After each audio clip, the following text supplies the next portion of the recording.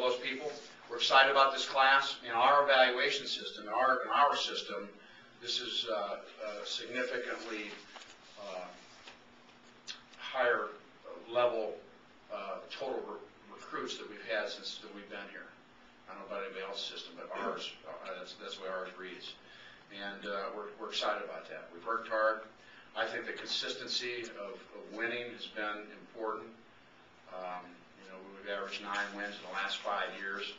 I think BCS games, I think we're 15th winningest team in the nation in the last 5 years. The 3rd winningest team in the Big 12 in the last 5 years. And so I think the consistency of winning our program and also the great results we're having academically with our student athletes make Missouri a place where a lot of kids look at now, more so than what it did, obviously, 5, 6, 7, 8 years ago. So I think all those are certainly positive.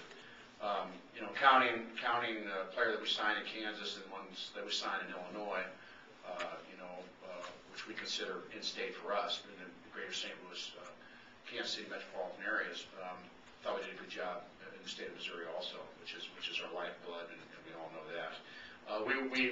We reached out to different, maybe more states than we've done in the past, and that's just because, you know, I think for kids that are interested in Mizzou, they contact us, they get a hold of us now, they look at us. A lot that we did sign did too, but I think that's significantly different as we're building our football program. So we're excited about our class. I think that I think you hit on the athleticism, you hit on the speed, which we always recruit. I think we have a lot of quality people in this staff, and kids that I think really want to be great football players, graduate from college, and help Mizzou win, and hopefully take us to higher levels as we continue to go. And certainly hats off to my staff, who's done a great job working this past 13, 14 months. Gary, I know you always talk about specific numbers at each position. Obviously, defensive backfield was an area you really wanted to emphasize in this class. And did you get about what you set out to get there? I think we hit our numbers really everywhere we want to hit. What you do is you have a minimum number that you want to make sure that you hit in all your positions, whatever that number is. For every year, it's a little bit different. And then you got to hit certain numbers, and not do you always hit them? No, you generally get close, yes.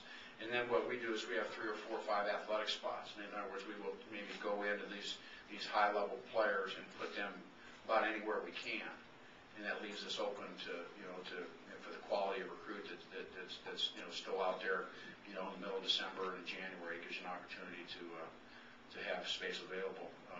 But I feel pretty good about that. As you all know, you might have a guy at a position that he might outgrow a position, he might eventually move to another position. So not always does it appear that a defensive back, state defensive back, or receiver, or really any position. But for the most part, we felt we hit our numbers there. Gary, by the same token, the early list had a couple of guys listed as athletes. Your all's list is at defensive back. How much was that need driven because of the last 2 years? It's just driven based on just recruiting numbers, not based on anything else but that. You have numbers you want to hit, and you have balance how you hit your numbers. And I know body language says that you don't like that answer, but it's the truth. So I don't understand. You got to get a little better. You got to get a little bit better. Well, it's just facts. I just don't understand. I mean, it's recruiting balance. Well, my point is, you can sit there and say, well, you got trouble at any position. Let's say offensive line, you can recruit 32 of them to fill it, but then you're going to be hurt somewhere else.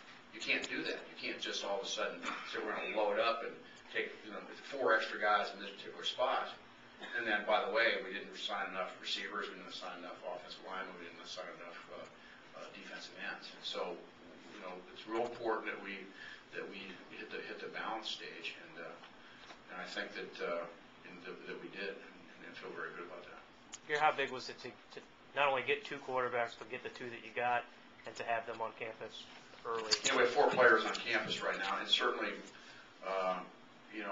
those 2 guys are, they're very talented. And I think what you see there is you see two you see the success we were having with quarterbacks, and I think that's what you see there a little bit. I think when you see Brad Smith play, when you see Chase Daniels, both of them on NFL rosters and playing, and then when you see Blaine doing some good things, I think that again there's a consistency of a position, for example, that we've had great success with, and that's what kids do. You know, good quarterbacks like these two guys are. You know, they're it's a very appealing.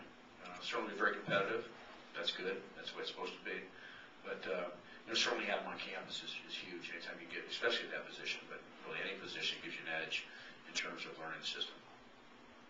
Coach, you got 9 players from Texas this recruiting class. So how much of that had to do with playing 4 straight bowl games in the state of Texas? Well, I think you know we've done a good job in Texas. You know, I think it's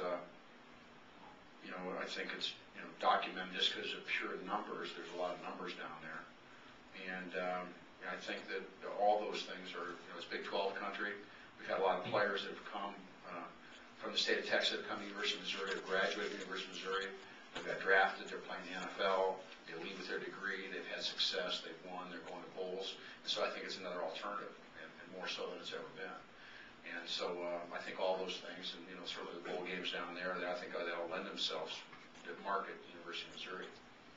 So I think all those things have a lot to do with that. Coach, is this the earliest that you can remember that you had the entire class in? I mean, you had the entire class in before some people woke up. Yeah, it was in, you know, prior to Christmas, or right around there, and you know, then it's hold on as best you can, as everybody does. But there's no question, it's the earliest we've had everybody committed. There was no scrambling at the end to try to fill a position. I think we all have done that in recruiting almost every year. Maybe you're shy at a spot that you think, well, we got to get a player here, and then you almost kind of go back out and look to make sure that, you know, is there somebody out there we can, you know, maybe take a chance on late. But we didn't do that. We didn't have to do that at all. It was